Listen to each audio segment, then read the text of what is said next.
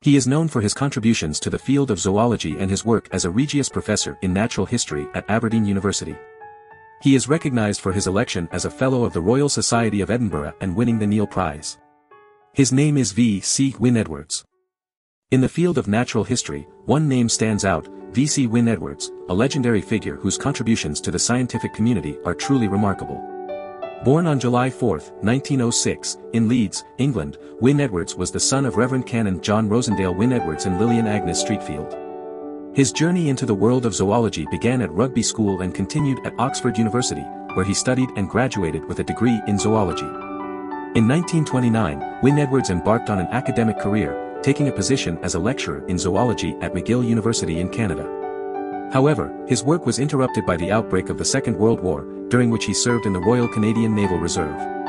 After the war, he was appointed as the Regius Professor in Natural History at Aberdeen University, a position he held until his retirement in 1974. Throughout his career, Wynne-Edwards garnered numerous accolades and recognition for his contributions to the field. In 1950, he was elected as a Fellow of the Royal Society of Edinburgh, and in 1973 to 1975, he was awarded the Society's Neill Prize. In 1974, he was honored with the title of Commander of the Order of the British Empire, and Aberdeen University bestowed upon him an honorary doctorate. In 1970, V.C.Wynne-Edwards achieved a significant milestone in his career when he was elected a Fellow of the Royal Society.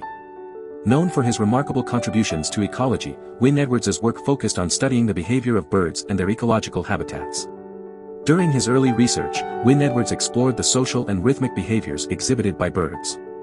His findings shed light on the existence of distinct avian faunas in different zones of the North Atlantic, including inshore, offshore, and pelagic areas. This groundbreaking discovery later proved to be applicable to all oceans, establishing a standard categorization for future researchers. However, Wynne-Edwards' most significant and influential work revolved around population dynamics and its relationship to social behavior.